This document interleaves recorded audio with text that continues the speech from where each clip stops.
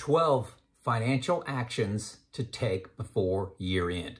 This is from my year end checklist. I have an Excel list. I go through these. I look at them on October 1st. Have a notice on my calendar, October 1, go to this checklist, start moving on this. So December can be kind of busy. That's why I start October 1. Did I miss one of yours? Okay, this is my list of 12, and I'm telling you, 12 is the most important. Almost nobody does this, but I consider it paramount to my retirement plan. So let's jump into this list. Number 1, Roth conversions. Very important to me. Pay the estimated taxes on this. You can do this anytime during the year. It's a good time to do. Well, nobody does it this way, but if the market drops by 30%, that's the best time to do it. You can convert more shares, but you have to have the cash to do it.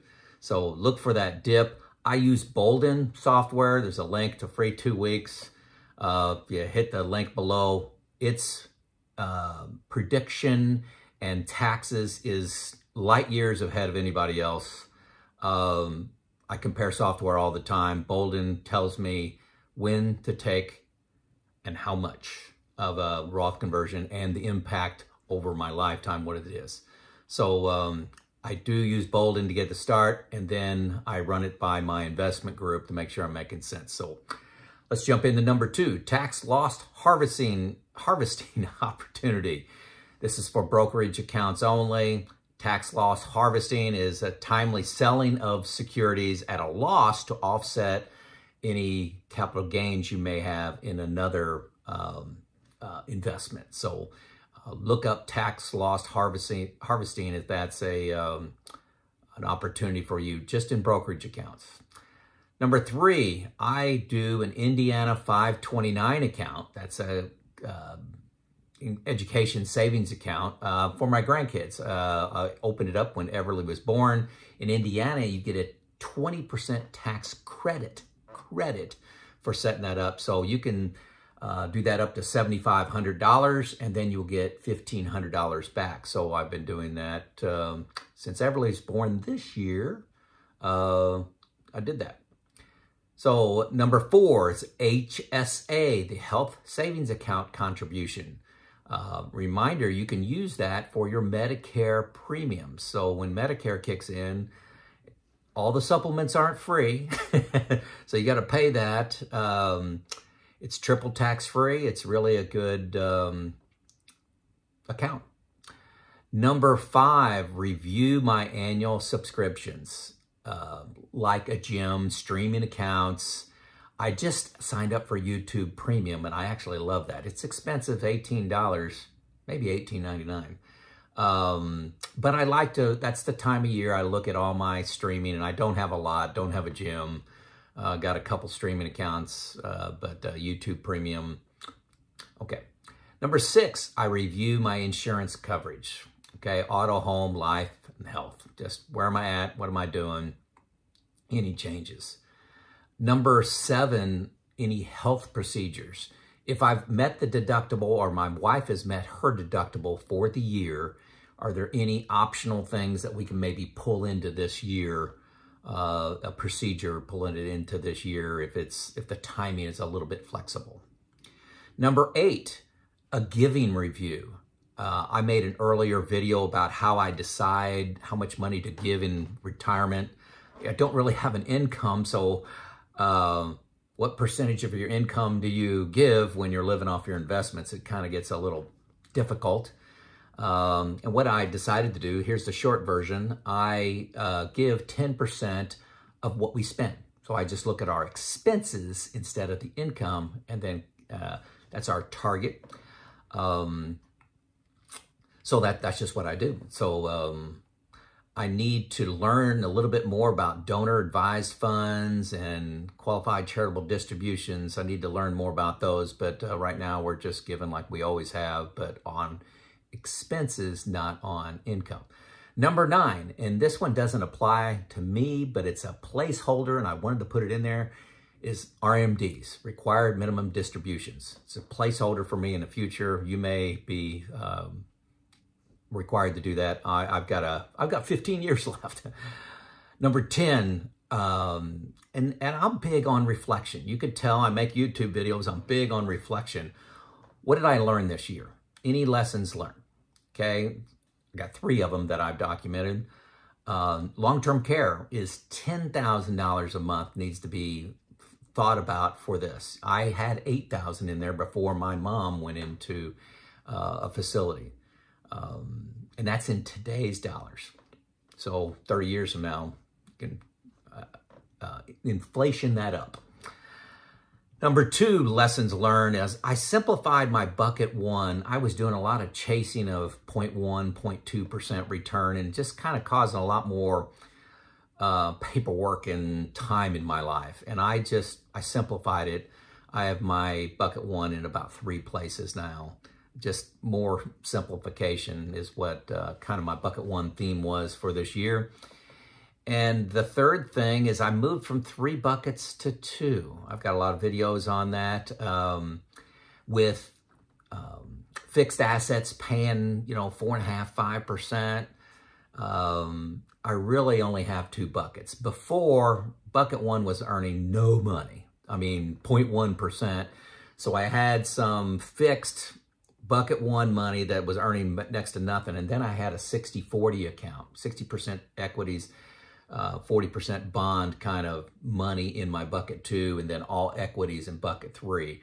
Well, with the increase in rates over the last couple of years, I just really decided I got equities and I got fixed. Okay, I don't have that 60-40 either. Simplifies things a lot, but I'm glad I did what I did when the fixed assets were paying almost nothing. It really worked out to my favor.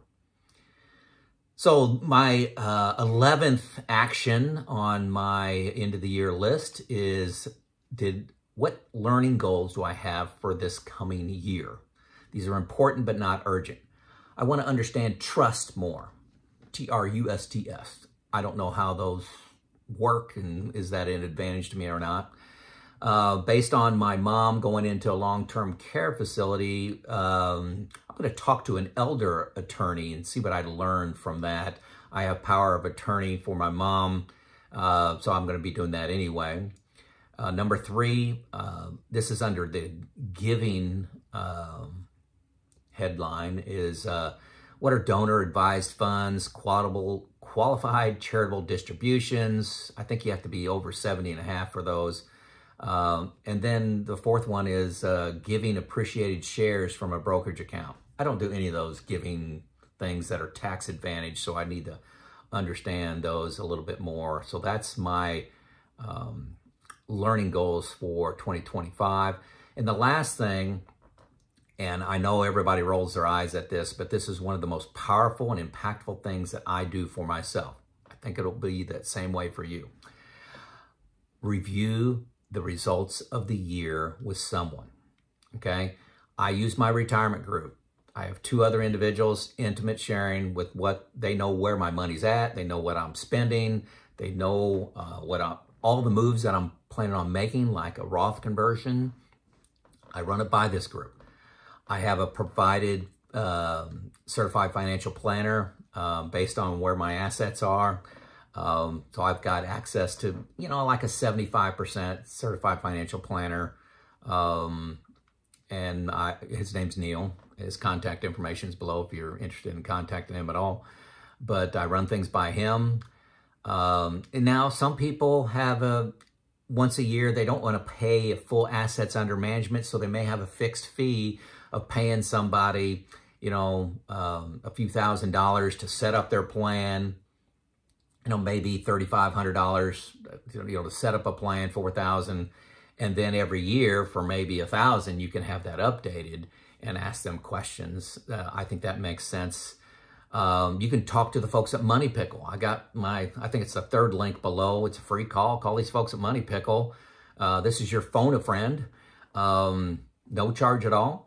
And, you can say, hey, I'm planning on doing this Roth conversion. Before I made it, I wanted to talk to somebody and say, does it make sense at all for me to max out the 22% bracket? Here's where my money's at. Here's what I project for my RMDs? Does this make any sense at all? Before I pull the trigger, I wanted to talk to a professional.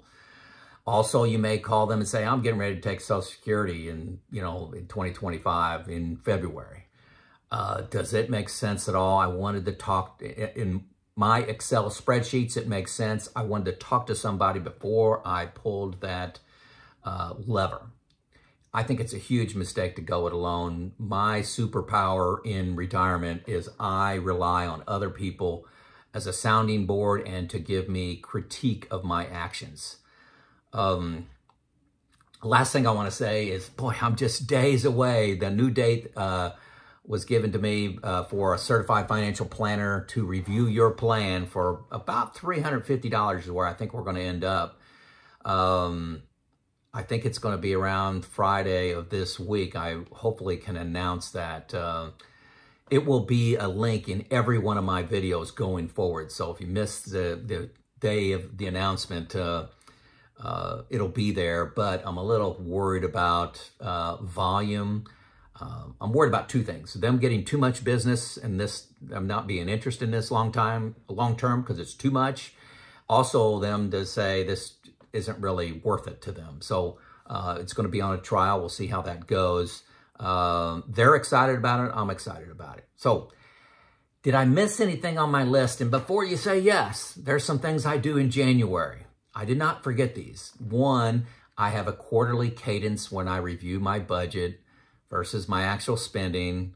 I just do that once a quarter. So that's going to be in January. I'm going to look at trend in spending, major expenses for the next 5 years, car, weddings, furnace, roof, look at my go-go budget, all those kind of things we'll be evaluating. I'm going to look at my bucket review, rebalancing my buckets. Does that make sense? I've left other videos on that. I review the asset performance. Do I still like them? I model my plan in BOLDIN. And I'm got to pay my fourth quarter taxes on January 15th. So that's what is happening in January. But did I miss anything on my end of the year review and actions I need to take that are important financially to me? Let me know in the comments. This is Joe out.